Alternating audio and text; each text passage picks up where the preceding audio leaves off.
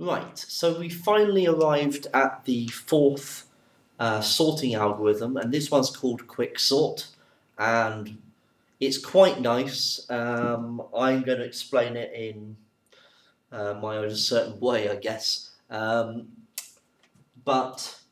so the words that I might use might be a little bit different to what you've heard in the classroom. That doesn't mean I'm going to start swearing or anything.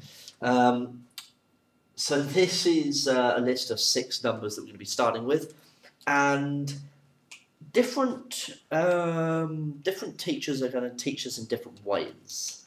When I first started teaching quicksort, I always picked I was always taught to pick the center number as the middle number as the pivot, and if there was an even number like this, it would always be the middle and then go one to the left, and that would always be your pivot.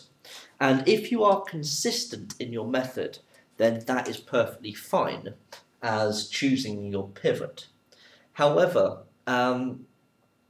instead of possibly making a mistake with that, I've now adopted using always the first number of any sublist. Okay, so in this list, this original list, I would use 5 as my first pivot. It's the first number in the list. Okay, so as a pivot, what that means is that I'm going to compare all of the numbers with 5, and any number that is less than 5 will go to the left of it, and any number that is larger than 5 will go to the right. However, you must make sure that you don't do any number juggling with this, which means accidentally putting numbers in order as you go. Okay?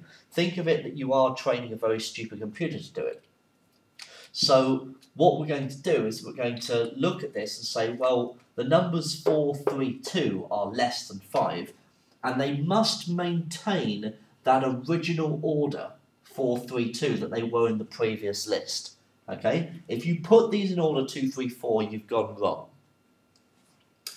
Then 5, okay? Now I would call that a live pivot because it's the one I'm using, and it is now, once used, it is dead.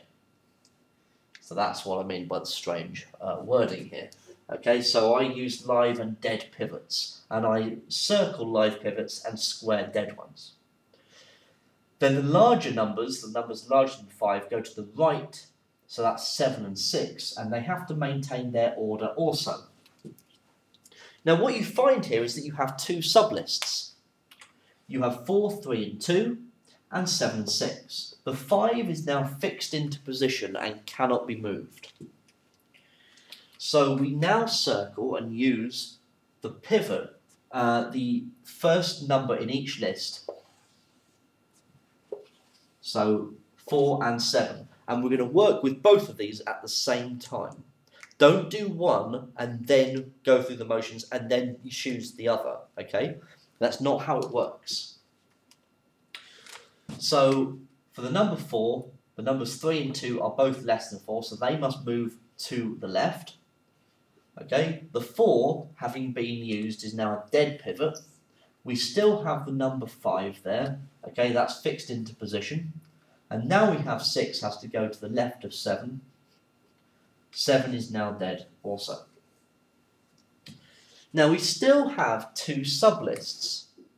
However, in this sublist, I can choose 3 to be my next pivot.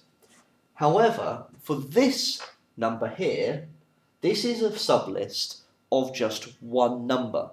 There is nothing to compare it to, and so this is not chosen as a pivot. Okay? It just is now stuck between 2 dead pivots, and there's nothing to compare it with. It cannot be moved. It is done. It is fixed in place. Okay? Don't box it. Don't underline it. Whatever. Okay? It's there. It's done. So the only thing that we've got to deal with is over here. The 2 needs to go to the left of the 3. The 3 is now a dead pivot. The 4's dead. The 5's dead. then we have the 6, then we have the 7, which is also dead. Okay? And this has shown to the examiner exactly which numbers you're using as your pivot, which ones are now dead pivots, which one is now fixed in place. Okay? And this is quick sort. It's nice, it is quick, okay? And I'm going to show you another example in the next video, okay, where I'm going to work a little bit quicker.